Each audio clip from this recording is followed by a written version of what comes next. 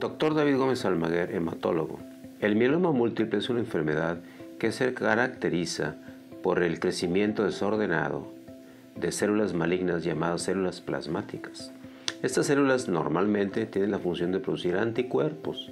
En el mieloma múltiple se producen anticuerpos, pero que no sirven para nada, se acumulan en el cuerpo. Y esta enfermedad, aunque se origina en la médula ósea, afecta a los huesos en forma difusa, produciendo lesiones líticas, es decir, destructivas de los huesos, y se asocia a dolor óseo predominantemente.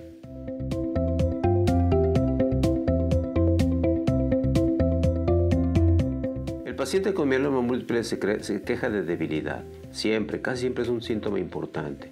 Otro son infecciones repetidas o raras o atípicas, pero lo que es más importante, lo que llama siempre la atención, es un dolor óseo, que es más común que aparezca en la columna, especialmente en la zona baja, es decir, una lumbalgia.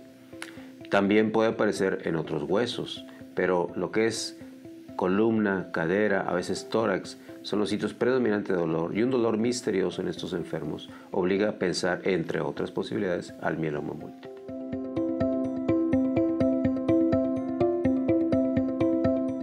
Sí se puede, porque muchos mielomas producen, antes de dar muchos síntomas, aumento en las globulinas, es decir, proteínas que están en la sangre. Un estudio bioquímico permite identificar estas globulinas. También pueden producir anemia. Una anemia moderada, aunque sea moderada, puede ser el inicio de un mieloma múltiple o aumento del calcio.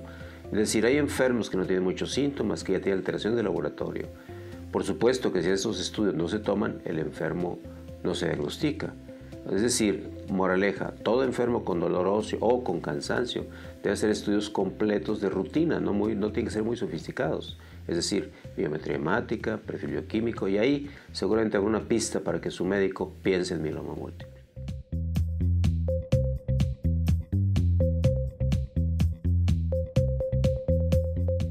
Pues existe una clasificación internacional en que se pueden clasificar en 1, 2 y 3. Depende mucho de una serie de sustancias que hay en la sangre y de la etapa del hueso. También hay ahora clasificaciones más sofisticadas que son de cromosómicas, genéticas, y eso nos da una orientación hacia qué tan difícil es para tratar el mieloma. Entre más avanzado esté el mieloma, es peor enfermedad. Si hace mucho daño a los tejidos, es peor. Y hay algunas alteraciones de los genes y de los cromosomas que nos dicen que el mieloma va a ser difícil de atender. Esto permite al médico conocer a su enemigo y atacarlo mejor.